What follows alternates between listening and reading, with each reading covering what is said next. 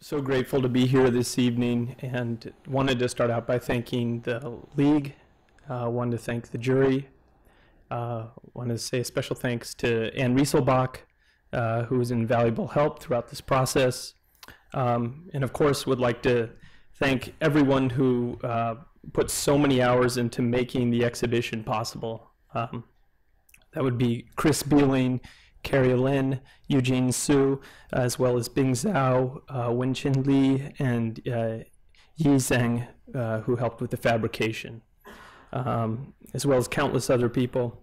And special thanks to my family, who are most of them all here tonight, and my wife who just flew in, and special thanks to my father, David.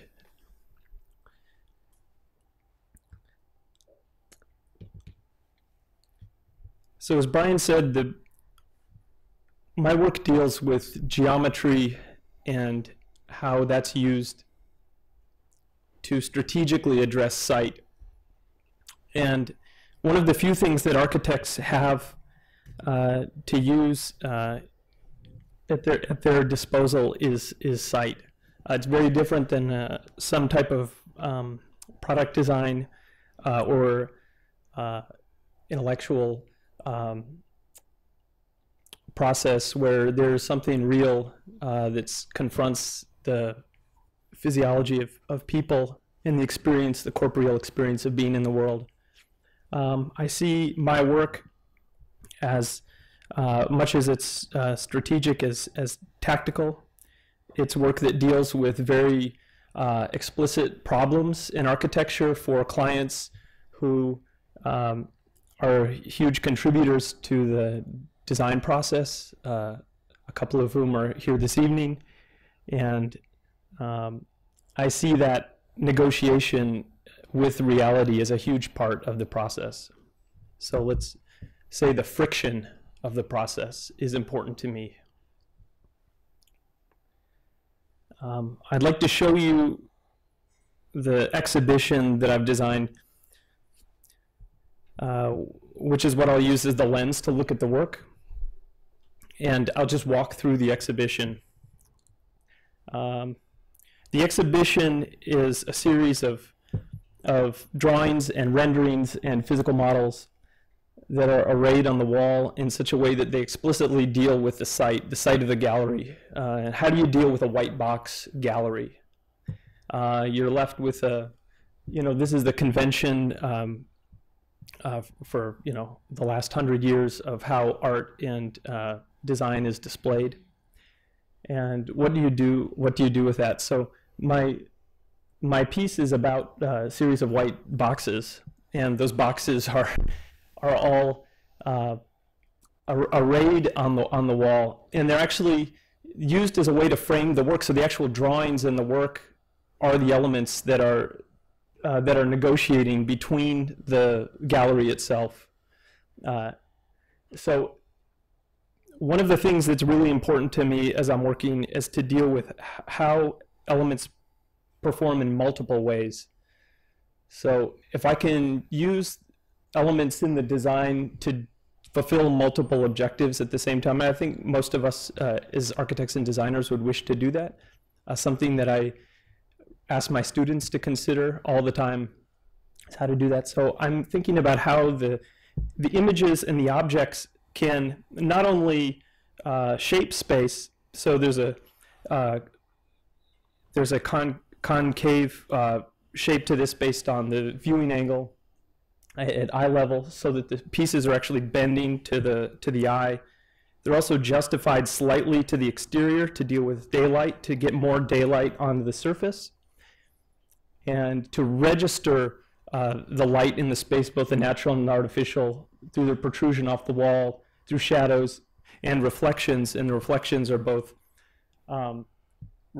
creating a shimmering effect as the surface contorts, but also allowing the viewer to place themselves in the work by seeing an image of themselves overlaid in the work itself. And that changes, of course, as the viewer moves around the piece. And in addition to that, this idea of movement or rippling happens in different temporal scales. So the idea of the kind of shimmering across the surface happens as it moves through the general concave, and then there are smaller little canyons that are carved through the piece in a different scale of temporality. So let's say the time of erosion, or another type of movement. Again, negotiating between solid and void.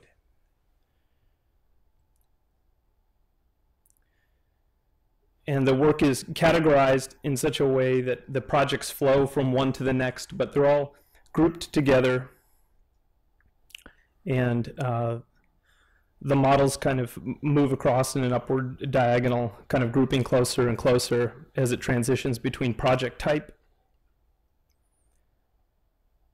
And most of these are residential projects. Most of the work these are typical types of buildings that one would encounter, houses, things that allow, through their ubiquity, to be very specific about architectural intent, site, and effect.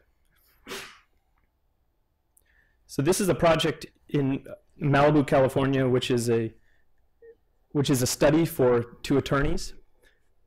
And the idea of taking an existing house and leveraging the geometry from that to create a new addition. So all of the site constraints are registered. And then there's an idea about light and the type of lighting that they needed, which is a clear story lighting, and the way that it wouldn't be direct so as to interfere with their work, but rather it would be diffused through the roof planes on the adjacent roof surfaces to diffuse the light up to the ceiling and down. So all of those clear stories are facing northward, which is also toward a hillside. So you're looking up a hillside and reframing that view. And sort of how you deal, how you relate that sectional intent with the plan revealed this the massing. And there was a strange relationship between symmetry and asymmetry that resulted from that. And then the views, the ensuing views that were designed to relate to those geometries. And the daylight is a huge part of the work. So an extensive analysis of the daylight at all different times of day, times of year. And looking as the sun moves across from east to west, seeing how the roof responds, that diffuse light across the roof through lighting models, seeing how that pattern changes. And the roof, the lighting of the roof actually registers the sun's movement, even though you're never seeing the sun per se. Different views back out. So much like Olafur Eliasson looks to his work as an optical device, all of these projects are, some type of device for viewing. Here's the project in context and physical model. Again, the proportioning and geometric overlays that frame these spatial relationships.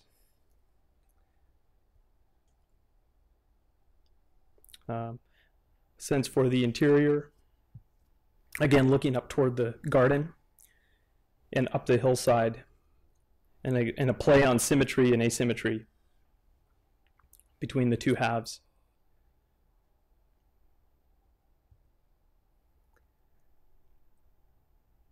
Measuring the roof angles. This project is to start construction later this summer, so this is both the technique for designing and building are interlaced. And then if you look back the other way to the south, you can see a big picture window that's actually into the interior of the house to the second level, which is another way to view the space.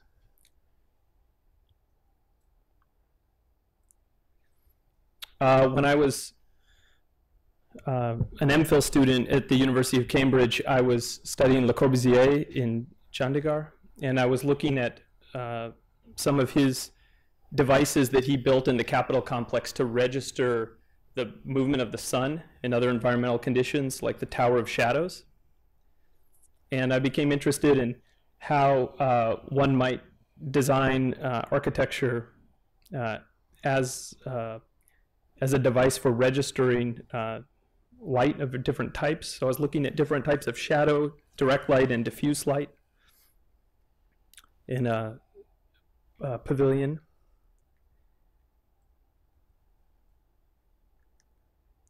Ways to cut and fold operationally the different surfaces to create the effects I was looking for.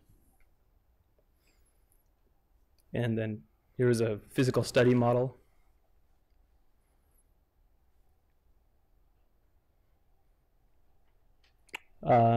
This is the ceiling geometry.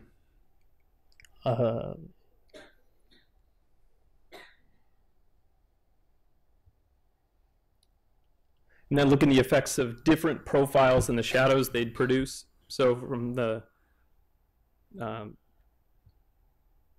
showing the overall box profile in one to the kind of atypical profile of the cuts.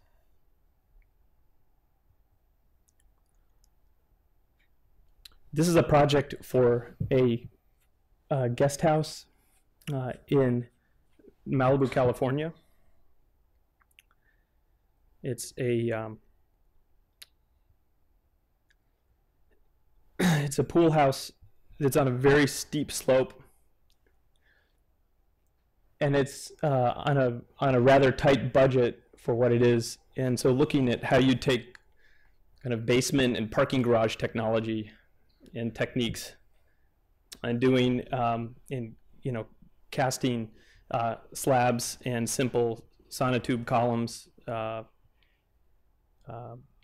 and penetrating the ground. So using the whole house and the back wall of the house as a retaining wall, so that the whole house is actually negotiating the hillside through its retaining wall. You see him plan the main house, and the way that the access to the house is such that you'd walk down a staircase, you'd see the view to the ocean, which is down the canyon, then loop back into a staircase downstairs, and then see it again from the pool deck. Rather elaborate foundation scheme, but simple. And then the idea of pushing into the hillside and pulling out in various ways to create the desired effect. So you can see the stairway coming down.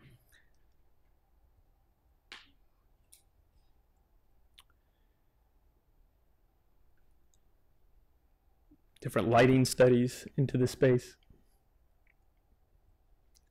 And again, the architectural promenade and the views. Like kind of result of that cutting into the hillside, looking along the pool.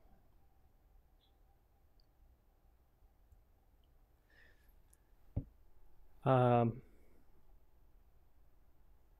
for the same clients, as a result of some planning constraints, this project was abandoned, or at least postponed indefinitely.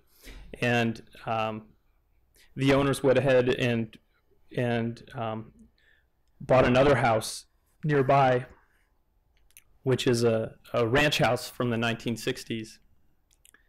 And here the challenge was to take a very conventional house and imbue it with a lot of the same qualities of something that was cut into a hillside underground, and this infinity pool.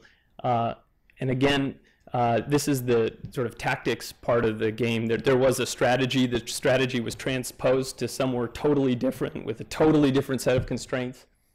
And so how do you do that? So the upper diagram on the right shows the existing ranch house, and for a really limited budget in terms of the scope of the overall, how that could be cut. The existing roof bifurcated, lifted, and reoriented to the south,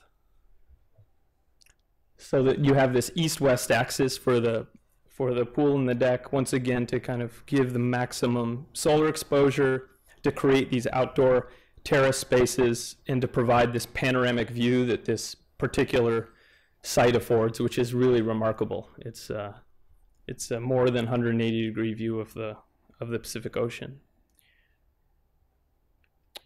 And as you approach down the driveway, taking this ranch house and starting to cut it apart and actually use that as an optical device to frame the view to the horizon.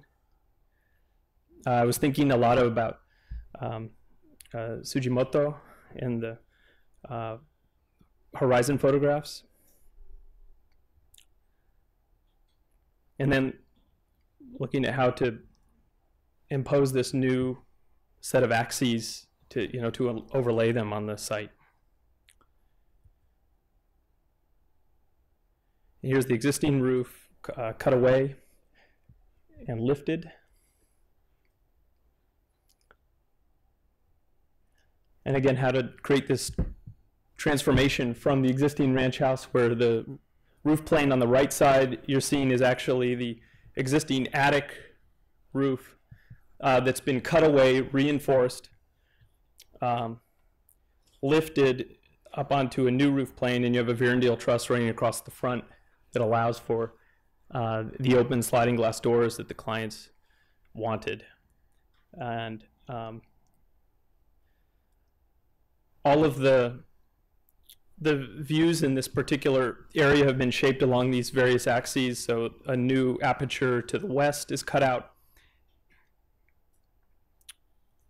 And the entire project is about sort of lifting and reinforcing the horizon. Looking at the various ceiling heights that result, kind of mapping like a depth sounding of the different ceilings. And again, a sunlight study looking at how you'd get some of that northerly light through the upper clear story windows. While at the same time, you'd have a trellis with an operable screen to shade the south.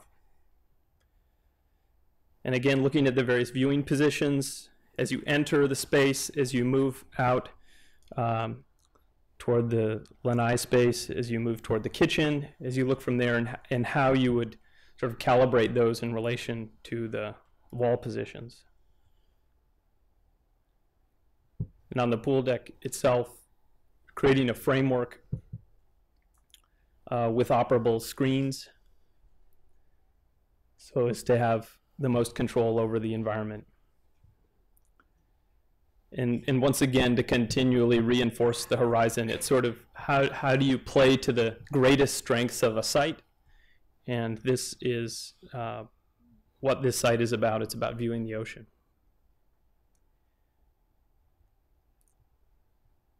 Similar to the ocean, perhaps, is a project for a client in Marfa, Texas.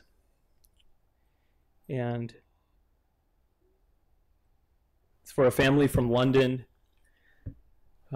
who bought a lot out just outside the city of Marfa in the county, and are looking to do a retreat for their family.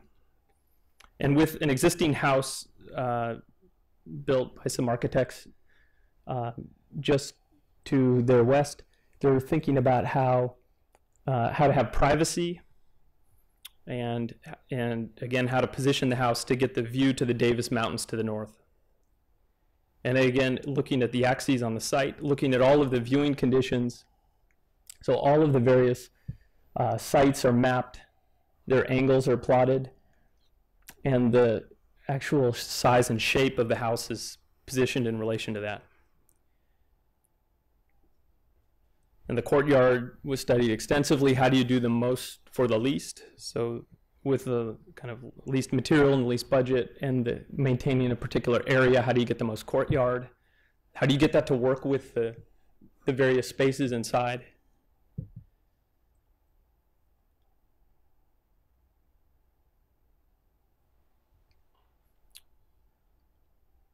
How do you negotiate the best driveway?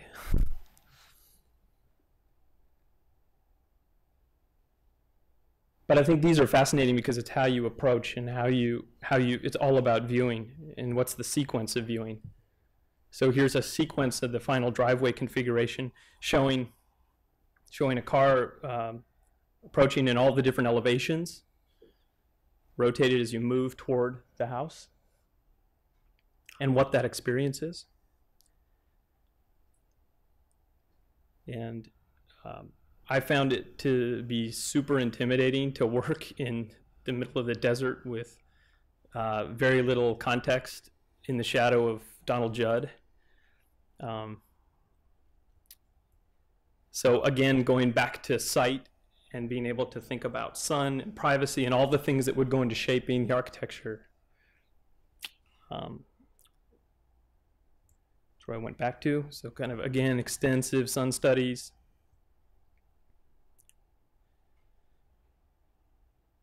And the entry to the carport.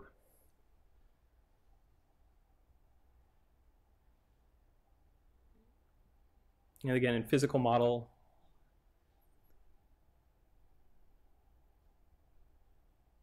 In the entry court.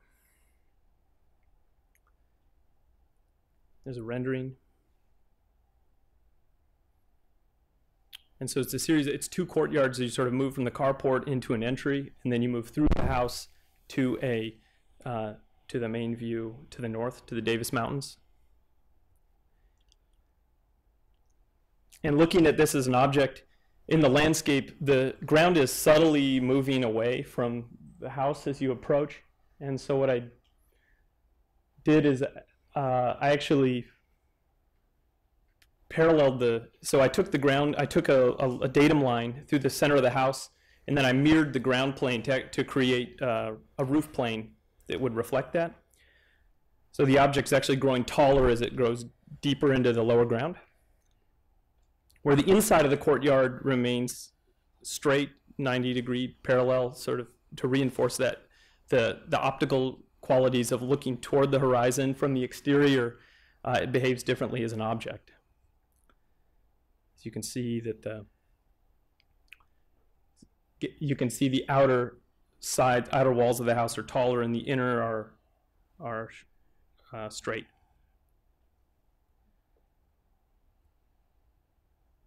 And again, an overlay of what geometry is shaping what, down to the relationship between the water elements, the pool on one end on the north to the well uphill to the south.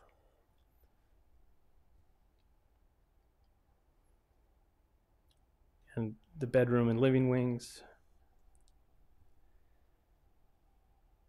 Kind of public courtyard spaces. View from the road as you approach before you get to the driveway. Entry sequence. And then looking back toward the courtyard. And then you move through toward the desert. So you're just, it's a sequence, bit of an enfilade, but it's room to room, it's outdoor room to middle room to exterior room. So you get the approach out to the desert.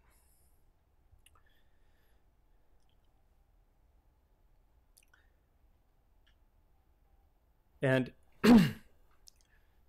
totally shifting gears, this project is a current project I'm doing right now. It's supposed to start construction later this summer, which is a new technology laboratory and teaching space at a middle school in Los Angeles.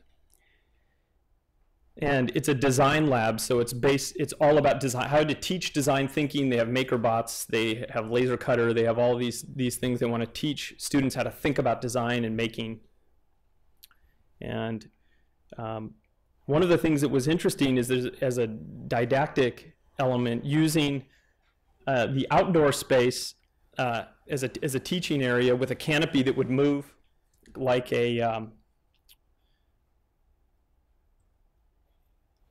sailboat. So looking at some sailing technology to make a canopy where the students can control it. And again, addressing these environmental conditions, but allowing the students to actually manipulate this thing. So you'd be able to have an outdoor teaching space. And this thinking about architecture and sailing is something that's been really important to me, especially recently. One of the great joys I had in working at Gary Partners was Frank was generous enough to loan his boat to us, and I was the captain of the sailing team, and we raced every week in the summer. And it's something that I've done with my family since I was a baby. But thinking about how sailboats respond to the environment and how they, forms are designed to do these multiple things and respond to all of these different conditions, both, structurally something lightweight and strong. It's something I've been thinking more and more about, and some of the work I've done with my students at USC has been looking at that. So I was extremely grateful to USC for helping to sponsor a pavilion for Blue Tape to Dean Ma and Mark Schiller and Gail Borden, where I used string with the students to create these structural skins.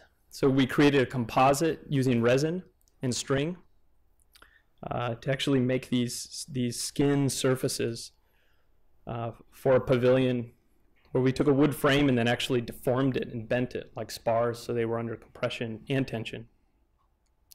And it's something that I'm going to explore further with a symposium on sailing and architecture this fall at USC, and going to have Greg Lynn there to we're going to look at his new trimaran that he just designed and talk about the relationship between sailing and architecture and the use of composites. The final project I'm going to show is some ongoing research, which is for a house in Puerto Rico. And this is, I'm calling Casa Dunas. And this is for a client who is a landscape architect who's actually been looking at dune ecology and actually working on some of the post-Sandy recovery landscape and urban design on Long Island. And this project, for me, was an opportunity to think about site once again, but site, how architecture can respond to site, in this case a very particular type of site, dunes, and where there's movement and flow and storm surge and whatnot, how to make an architecture that's like a seashell that can be worn away, that can reflect the traces of the natural environment and can exist and, in some ways perform as a ruin as needed, reinvent itself. So looking at flow patterns and thinking about how a box or something more typical might be deformed, doing some animation studies to look at how things change in sequence and movement over time, and some initial sketches of how this flow and this deformation might not only impact the architecture but the landscape as well. And then thinking about how these void spaces between these forms might contribute to a new idea of landscape or exterior space in buildings. Here's a 3D print model on the beach in Los Angeles, covered in foam. Putting this in the water and starting to test wave action and movement on this, where some of the forms you can see dig into the sand like an anchor and actually deflect the movement of the water in particular ways, so to actually shape the landscape around them. So as the flow of water and sand and wind over time might actually, the building itself could help to shape the landscape in a particular way. So that the architecture would not only be background but foreground and a protagonist in the story of sight.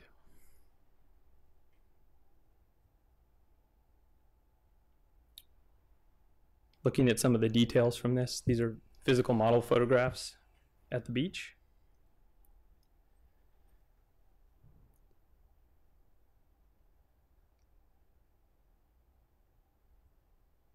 And then looking at these curved concrete wall surfaces, thinking how they might resist some of those flows or shape some of those flows in ways different than rectilinear walls might, that they would allow the forces to pass through and beyond.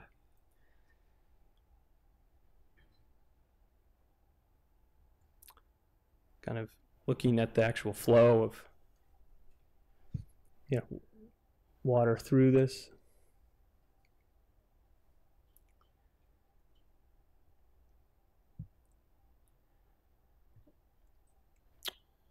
And then, like the seashells, kind of the multiplicity of spaces within and how they relate.